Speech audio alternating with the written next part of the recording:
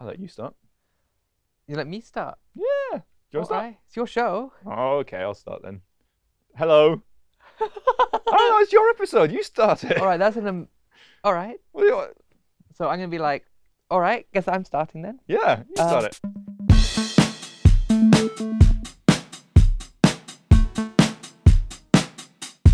Hi, I'm Ada Rose Canon from Samsung Internet. Oh, This you've is- done full conference mode. You've walked on stage. And it's like, hello everyone. It's Welcome to HTTP 203 with my guest Jake Archibald. hello. We're gonna talk to you today about the web browser Samsung Internet. Never heard of it. What is it? What does it do? So Samsung Internet is a mobile web browser you can download from the Google Play Store. It sounds like an advert at the start. I People are know. going to be like, "Where's the skip button? This is the." This includes sponsored promotion. Yeah, no, I'm just here to talk about the browser which I work for. Yeah. Because Samsung Internet, it's a huge browser. Like we have really a lot of users. And not a lot of developers have actually ever heard of us, which is a bit of a pain and also a bit of a shame on me, considering I'm doing dev advocacy for them for like 5 years Oh, now. you can't take that whole thing on your shoulders. Come on. I mean, hopefully this will help as well. So I'm hoping this will help. So hopefully by the end of this, like we'll have developers being like, wow, Samsung Internet, I should load it up on my testing devices in order to test our websites to make sure they work well. So do you get that's an interesting question. Do you get many things that don't work on it? Like what kind of things would if someone was going to install this on their testing device, what Yeah. should they be looking out for that might not work? Viewport issues, like the viewport might be slightly different to Chrome. Obviously, like the sizes of our stuff is going to be slightly different. Also, users can turn on stuff like a tab bar or a bookmark bar, which like are really handy for browsing because a lot of Samsung devices have really tall screens. So we make the most of that by giving you more options to put into that vertical space. Oh, cool. So that kind of stuff. Also, some of the APIs we do like implement ourselves, or they will require hooking up behind the scenes. So some of the more like device-specific APIs that might hook into particular hardware functions, they might not be hooked up as expected. And if it behaves very differently from Chrome or is in an unexpected way, like we do need to hear about that because that could definitely be an issue. So we should say like it's a Chromium browser, right? Yeah, Like, it's a so Chromium browser. And I want to say like it's a fork of Chromium. Like it's a version of Chromium maintained by Samsung. We pull in upstream changes. We're not just a wrapper around the Chromium custom tab. So that's the big difference. Like yeah, it's running a different like if you have Chrome and Samsung Internet on your Android phone, yes, they could be running different versions of the Chromium engine, and Yeah. obviously the Samsung version is going to have extra things. And yeah, Yeah. and there's like all the kind of features which aren't part of the core Chromium engine that kind of like hook into it, where if you're building your own Chromium browser, you have to implement them yourselves. So yeah, but what's one misconception with Samsung Internet is that like it only runs on Samsung devices. I did assume that at first. Yeah, everyone like Yeah. it's in the name, right? Like Samsung Internet. Yeah. And actually, until I think like version 7 or 8, that was actually the case. Oh, so that's probably why I thought that. Yeah, I remember it coming out, and I remember I couldn't install it. Like for the longest time, it was a Samsung only browser. Like it started off as just being like kind of an OEM browser, like a wrapped thing. And then around like 5 or 6 years ago, Samsung like went all in on, we want to have a web browser that is ours and where we can do web things in it, which we can't do if we are just relying on someone else's code base all the time. And so they forked Chromium and have like maintained it for quite a long while now to have Samsung Internet. But even then, it was still only on Samsung devices because it was kind of viewed as like this is such a good thing, we don't want to give it to our competitors. And us, the developer advocacy team, had to have a long fight to say like, hey, it would be super if it could run on other devices.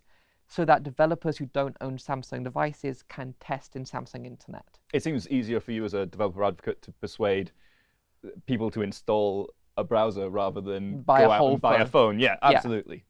And so, yeah, they worked hard and made sure that it does run well on any Android device.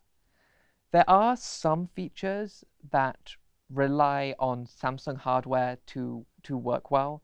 The main one that jumps to mind is Web APK, because if you're a Chromium browser, you can't sign APKs on Android because you're not Google. So APK is like this is when you're installing a website to your home screen, Yes. right? Because it has to wrap it as an Android app, which is an APK. Yes. So most other Chromium browsers on Android, when they install an app, it'll just be like a bookmarklet bookmark that opens up in full screen or standalone, but it won't have a separate APK file, and it won't be able to have any of the benefits that come with that. But on Samsung, because we have the Samsung Store on Samsung devices, we can generate APKs. So if you're running Samsung Internet on Samsung devices and you install a website to your home screen, it will generate an APK and install it. Whereas if you do the same thing on a Google device or any other manufacturer of Android phone which isn't Samsung, it will just generate your standard Bookmarklet bookmark. type of thing. Yeah. Because it doesn't have the certificates to do that. Right, okay. Yeah, so there's like a few small differences. And like we also have extensions and ad blockers. So this is it, because like Chrome on Android doesn't have extensions. So this is a feature that is unique to, well, maybe not unique to Samsung Internet, but certainly different from Chrome. And the extensions come through the Samsung Store. So the screenshot on the right is the Samsung Store. So I don't think extensions work on non-Samsung devices. Yeah, okay. But I think a lot of the content blockers are delivered through the Play Store, so can be installed. But if you're on a Samsung device, we can like hook into the Samsung Store the Galaxy Store directly, and install it. So if I was to click on the download button, say next to Unicorn Ad Blocker, it would just install it there and then and turn it on for me. Whereas you'd have to go through the Play Store if you're on a different random Android device. Right, okay, yeah. You can't show me adverts. I'm behind 5 ad blockers. Did you seriously run that many? Like, why not, right? Like, there's very little overhead. I suppose. And I do run one. And I don't get any adverts. It's great. I love it. I like that. It's behind an army. That's great. Yeah. Also, like, I use them for testing and stuff as well. So yeah, that's actually kind of fun. Every now and then, like I have 2 versions of Internet installed on my phone. I have Internet and Internet Beta. Internet Beta I use as my daily driver. It's usually about 6 weeks ahead of the stable one. Similar to how in Chrome we've got Canary and the normal one, right? The independent engines. Exactly, yeah. Completely different apps, I suppose. Yeah, right? totally different apps. Every now and then I will open up Internet, which has no ad blockers turned on, and be like, what is this? This isn't the Internet I remember. Back to the beta. Yeah, because I keep the Internet one for testing the default installation, and the beta for actually using as my day-to-day driver. That is, I do the same with Chrome and Canary. I use Canary as my, I feel it's my responsibility to, when I go look at the web in the morning and everything's broken, it's like, right, I have to file the bugs hopefully before they get to beta and stable, that sort of thing. Yeah, it's the exact same with me. Like, whenever I go to a site and it's broken in Samsung Internet Beta, I'm just like, okay, is this also broken in stable Samsung Internet? And if it is, I file a bug. Which, by the way, if anyone else wants to do that same thing, please do. If you come across a bug, email it to browser@samsung.com. So I guess they would only do that if it was would they only do that if it was a bug in Samsung only? Like, would it be? Yeah. So essentially, if you find a bug in Samsung Internet, load it up in Chrome Stable, see if it's a bug there, and if it's a bug there, then we are matching Chrome's behavior, which, in our opinion, is like works as intended. Works as intended. We're doing what developers expect. If it does work in Chrome, it means that either we've messed something up and we need to fix it, which is probably the case, or the website owner themselves haven't tested it in Samsung Internet, and there's a slightly different viewport or like some small difference between, and they've built a very fragile website, which I hopefully isn't the case. So I guess Samsung Internet, if you're forking Chrome, the release schedule could be out of step, right? It is, yes. So that could be another reason that you could see a difference between the two browsers. So I guess it would be worth, like, if you really wanted to do the maximum, you would be testing in sort of equal engine numbers. Yes, ideally you'd be looking at, and this is what I do. Like if someone says there's a bug in Samsung Internet, I will download an old version of Chrome and compare them. Because yeah, like in an ideal world, our releases would be in lockstep with Chrome,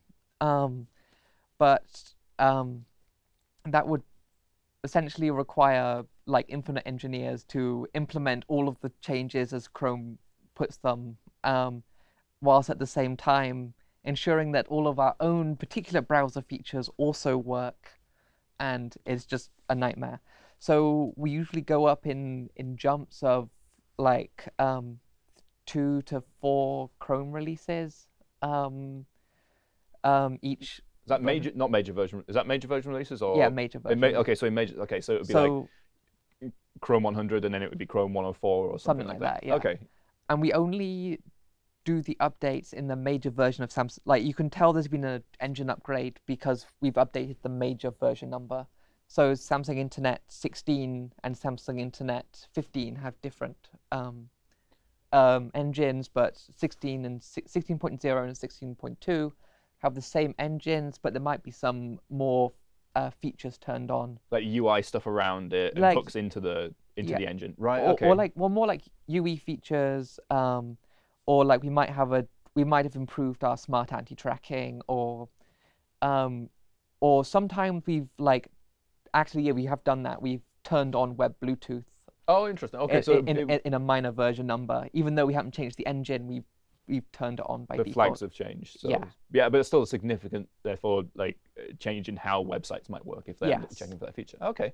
I have a slide here that's like a page where you can see like our open source like Chromium build, like how we commit changes and stuff like that. I used to say we're the second biggest contributor to Chrome after Google. Unfortunately, Microsoft has more engineers than us, and okay. They've kind of stolen the silver medal from us. But we are still a major contributor into Chromium. We upstream like bug fixes and stuff like that. And so earlier on, I was being a little bit snarky, and because we were talking about like the amount of contribution like Samsung makes to Chromium, and also like how much usage the browser gets. Yeah. And I was like jokingly said, so why don't you make a desktop browser then? Because it's Chromium, it runs on desktop. Why don't you just go ahead and do that? And then you showed me something interesting. Yeah, so we have a desktop browser. So the same APK which runs the mobile browser has a desktop version that runs in Samsung DeX.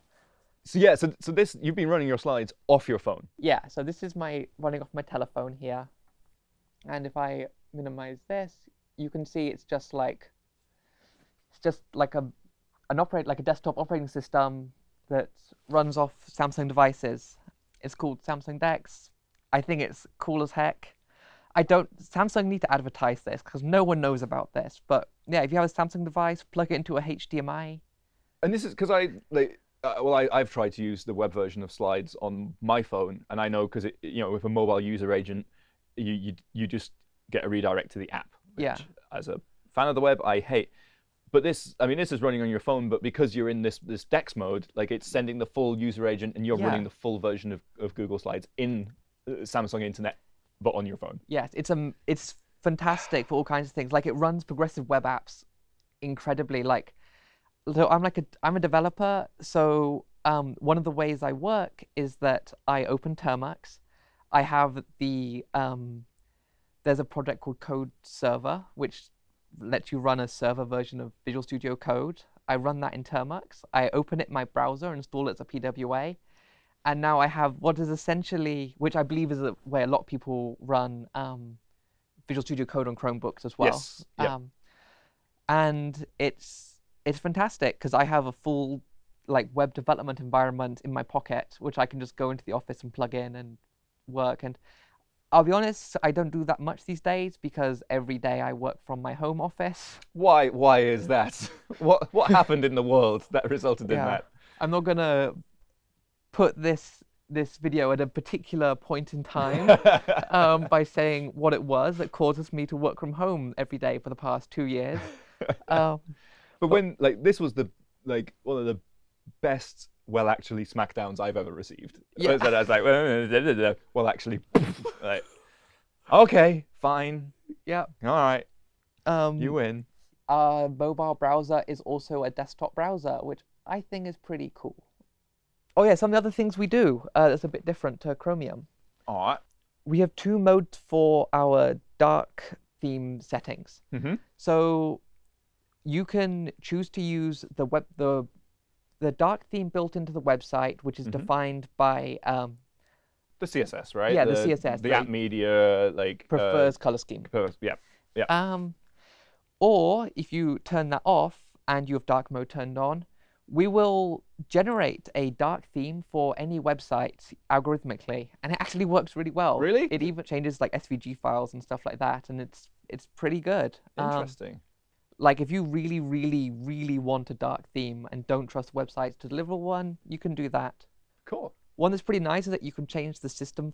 You can use the system font for all web pages. So basically disable the website font loading. And what's kind of neat about that is that if you use a dyslexic font on your phone or use a particular font to help with dyslexia, you can turn this on and have all websites use the same font. I turn it on just because I really like Samsung Sans. So that's it being overridden there on a Wikipedia page, I guess. Yes. Cool. All right. And also we have HTTPS everywhere kind of built in, which you can turn on. So does that just then block anything HTTP? Is that or is it no? It's more if there is a HTTPS alternative, it will redirect you to it. Makes sense. Yeah. But the one on the left, what I want to show is that the text size slider, as well as like a standard zoom in, will push the text size on websites larger than is the defaults, so you can make. But it leaves the layout really as it is, right? Like it's it's not like a pinch zoom. Yeah. It's not a pinch zoom. It just makes the text bigger. A bit like I guess Command and plus or Control plus on a desktop. Exactly. Right? Yeah. So you can make it smaller if you want. I have mine defaulting to like 125%, which now it made me realize I'm like getting the age where I need that kind of.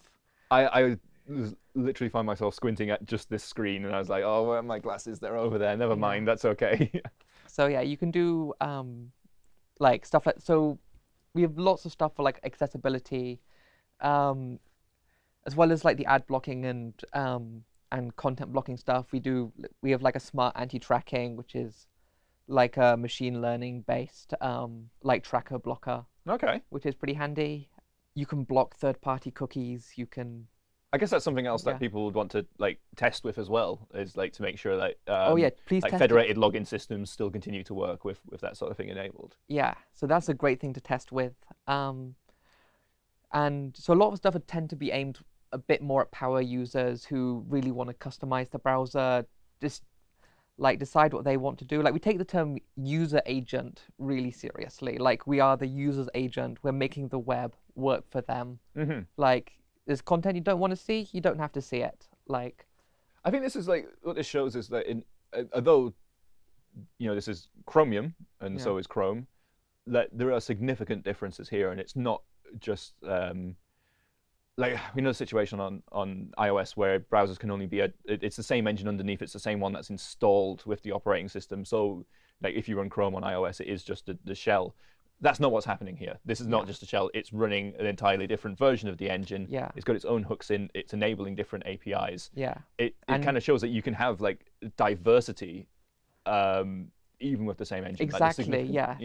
Like there's an entirely different ethos going into designing Samsung Internet versus the design thinking that goes into Chrome. And even though we're running the same engine, like the people who use our browser versus like standard Chrome will experience different versions of the web, because that's how the web is meant to be experienced. Like the web isn't the same for everyone. Like not everyone's going to experience the web in the same way, depending on the device they're using, the browser they're using, the preferences and extensions they turn on. And that's a fantastic thing. And the web itself is designed to be flexible enough to account for these changes. I think that's like that was the web was born with that in mind, right? And we saw that like the early days of the web with things like user styles. Yeah, exactly. And that sort of died off, I felt like, when in the desktop era of the web. But then, yeah, when smartphones became a thing, you now had a situation where there were like lots of people experiencing the web in a very different way, and it wasn't just like the technical users who were installing extra like stuff. It is people just using like different browsers with features which are like, you know, interesting for users. It's not just like nerd customization. It's like, yeah, user features. Yeah, it's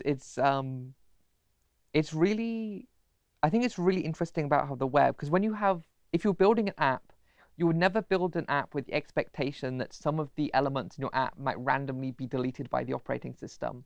Yet it's a perfectly standard expectation in the web that, yeah, users may delete some of the elements on your web page because they don't like them and they've got a thing to block them.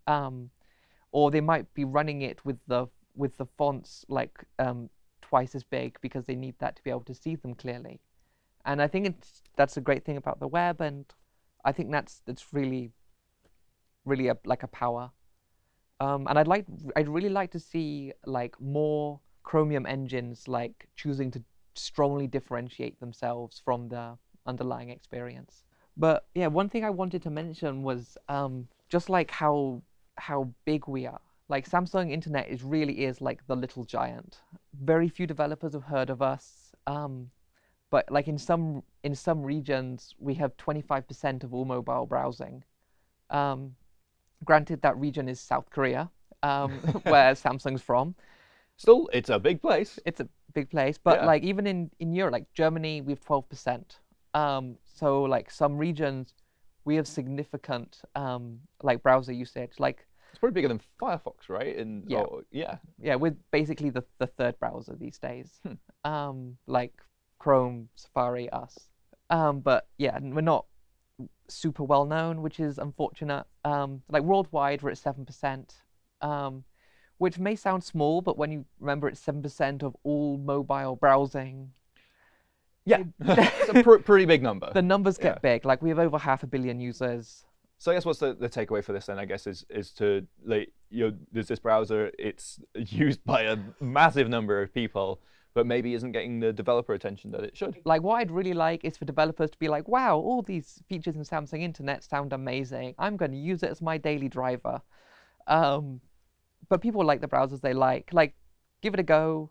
But like, even if you don't use it day to day, please install it on your like testing devices in your like device lab. We work with Selenium and like the browser testing tools.